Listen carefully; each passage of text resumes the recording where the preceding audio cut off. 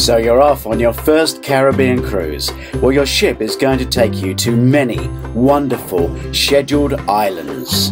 And it's easy access to beautiful other Caribbean islands like Bequia and Mustique. So how does immigration work for you to be able to step onto all these beautiful islands or into all these historic towns? A stone's throw from the ship we found the church, the square, and now we're going to look at the market.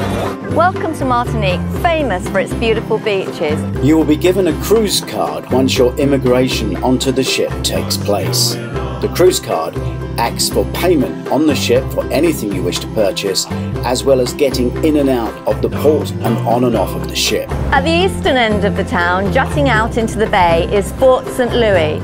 You're not at the beach yet. Immigration is not at Barbados Airport. Buses will meet you on the runway at the airport and take you to your next location. This is where you'll come to queue to get your cruise card. This is immigration. You'll need your passport, booking details, the signed medical questionnaire they give you, and an agreed method of payment for the floating hotel you're about to be on.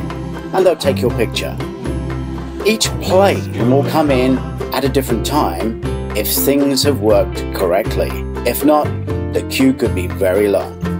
I wouldn't worry about your luggage arriving. I'd leave the ship and explore through the cruise terminal, and if it's a Friday and you're in Barbados, off to Oystons for fish night, which starts about 6 o'clock. See the Doris Visits film on Oystons. After your holiday's finished, your flight timetables will be displayed on screens.